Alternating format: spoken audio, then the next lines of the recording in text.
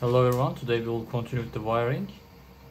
So first I will prepare the end stops lever. For the Z end stop we need to remove this lever. So for that it's basically snipped on its place. You can see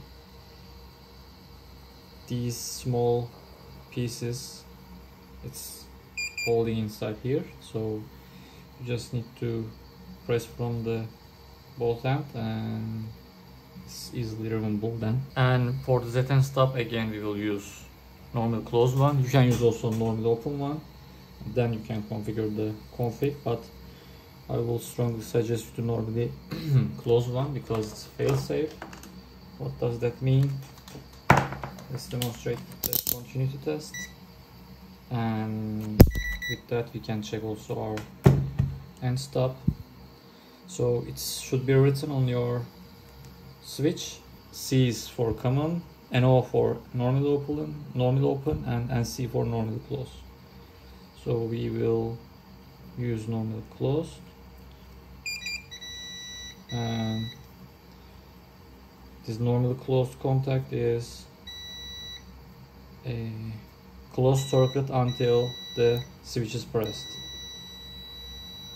That means that if your wire is broke somehow like this, it will also trigger the motherboard and it will stop your Z-axis in this switch case.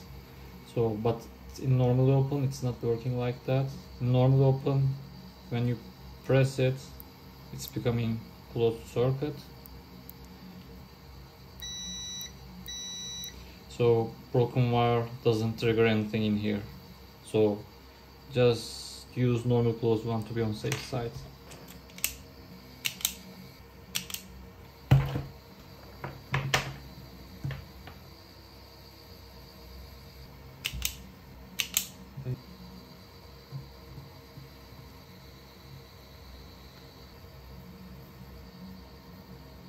For the Z end stop, this is the bracket and there is a logo on the front part. Turn it and the switch buttons look downside because the bed will come with the screw and hit this one, but switch should be located like this. Since this is not in the center, the switch should be placed like that, like this position. The switch also should be in the right side. So we will use M2 by 10 self-tapping screw.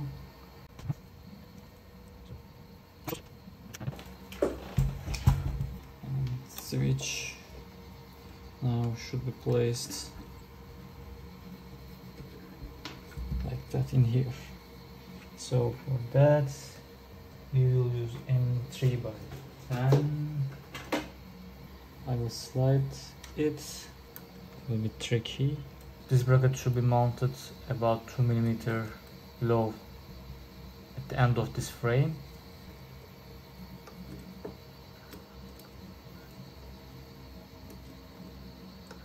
Now we will place the X and Y.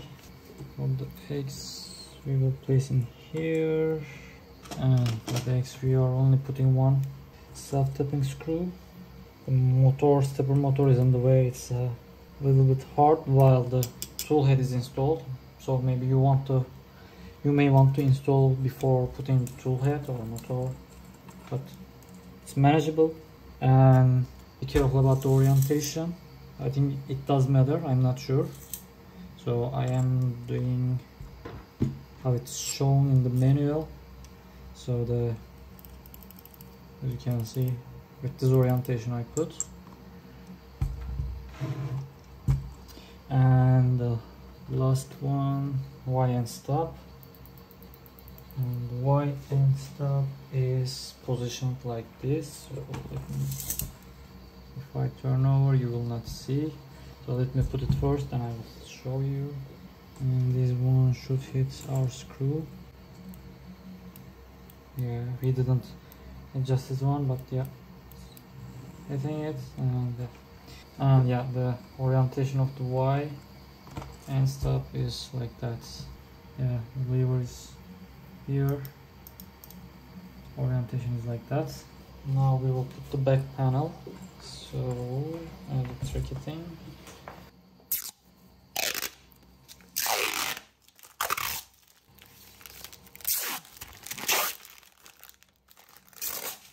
We will slide it like this. Of course, first let me arrange the nuts. Sometimes nuts are staying in the blind joints, so you need to give a push.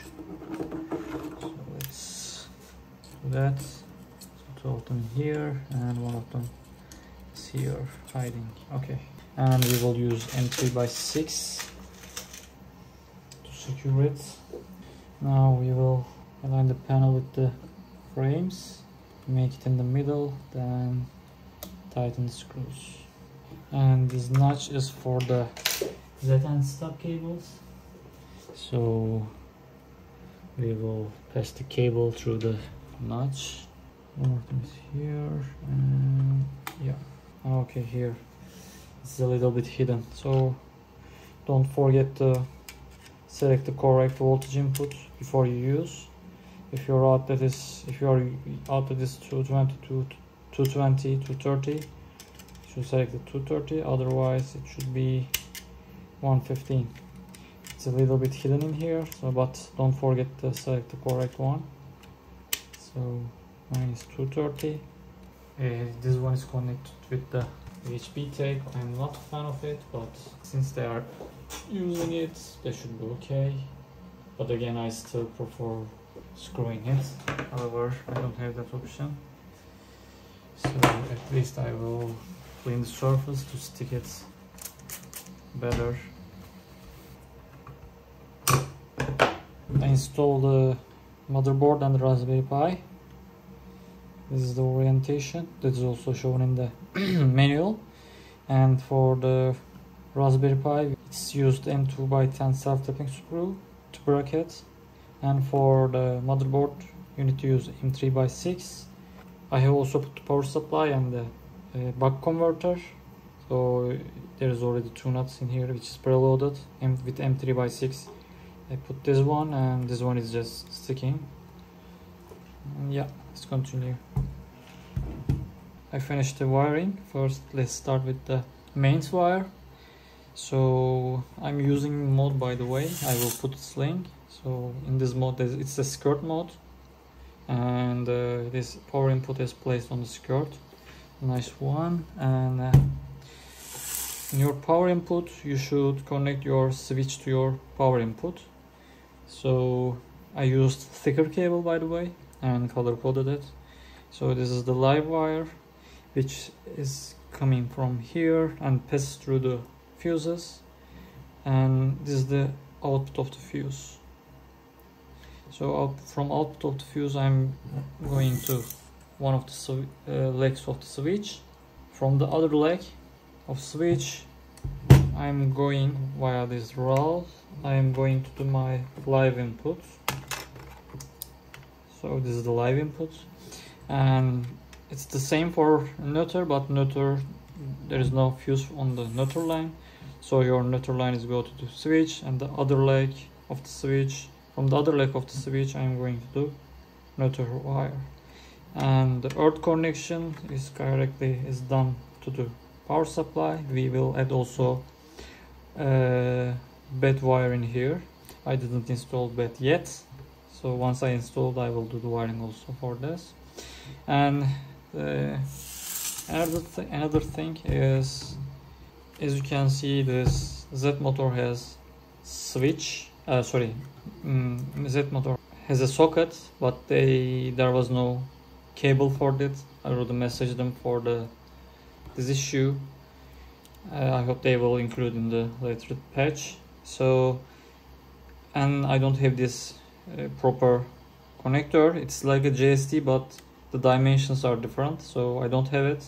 So what did I just put the bond connector on this side, and I refer the motors on my V2. So I used from left to right, I used first, third, fourth and sixth leg, and after that I connectorized the this part and plug the motherboard.